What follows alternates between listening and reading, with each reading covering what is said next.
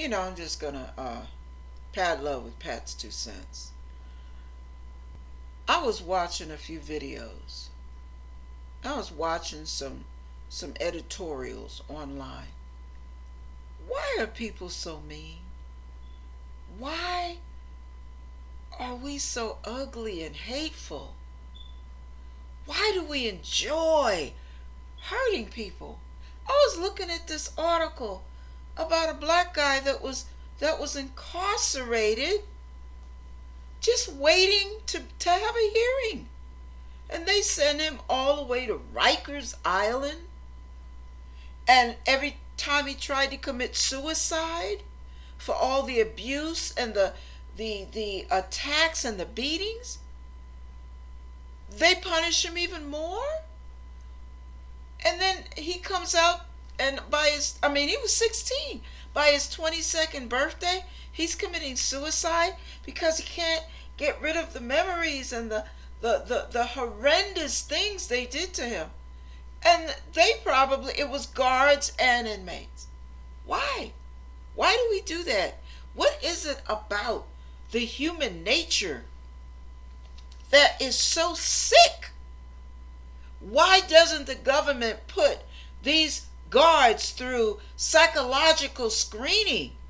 They're putting psychos in these places. It makes no sense to me. Then the system, they really don't care about the young black kids. So they leave them there and forget about them. 3 years before he had a hearing? Then they dismissed the charges. Really? What is up with that? It almost looks like a systematic attempt to bring the young people, what society calls minorities, the Latinos, the blacks, and some of the Asians, depending upon their background and their economical status. What is it about? What is God? You talk about a genocide. And you know what the Bible says? Because iniquity will abound, the love of many will wax cold. What happened to the love, you guys? What happened to the love that should be naturally in our hearts? I just don't understand why you take not you, but some of you who work in these settings, how you can take such pleasure in hurting people. How you can get your kicks in seeing a person shivering and in pain, writhing in pain, and because they're writhing in pain, which is natural, you beat them to make them stop writhing so you can torture them some more because it's fun to you. It's amazing to me. I'm venting now, so just deal with it for a minute, please. It's amazing to me that God hasn't taken this world out sooner.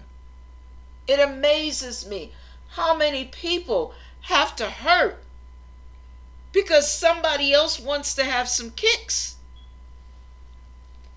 How many young men and young women have to be raped again and again and again? They're not only being raped physically, they're being raped psychologically. Their lives are being raped. And with the penal system, oh well. They just thought he took a backpack. All of that torture for a backpack?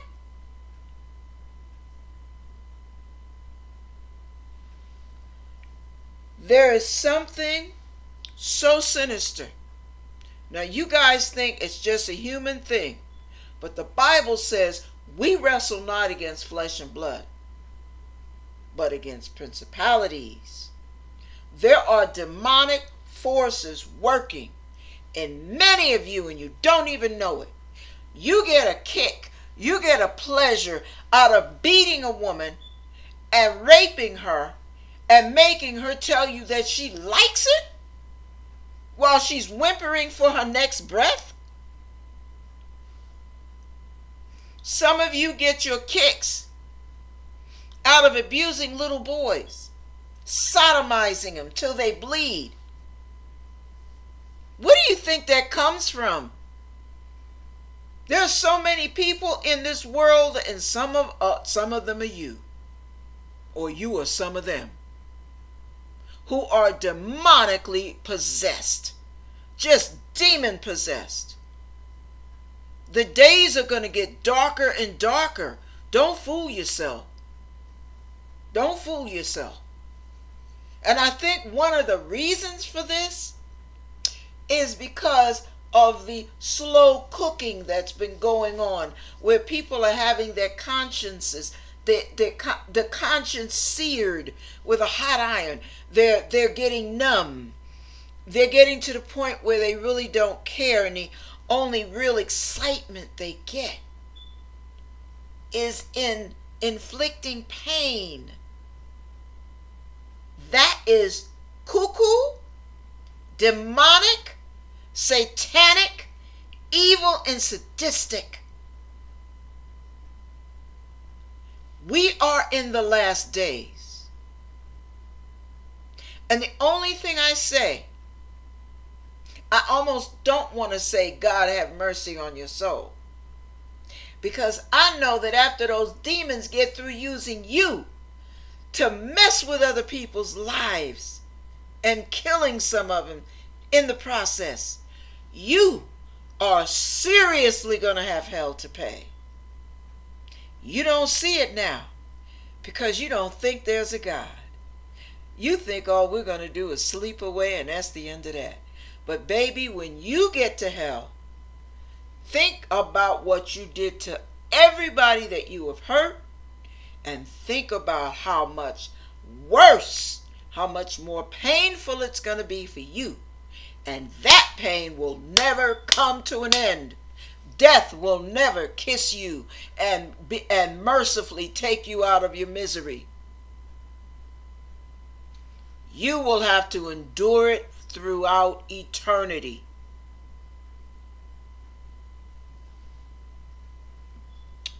Lord, help this society. Help us as a people. I don't know what is going on with the ways that people like to hurt. You got guards and inmates beating and raping and sodomizing and beating and throwing, starving, not feeding for a backpack. You have got to be kidding me. Yeah, this place, this thing we call Earth here, yeah, this is a precursor to hell. Because all of you people who are doing the torturing are presenting the preview of what hell's going to be like. But instead of the people you're torturing going to hell, you're going there.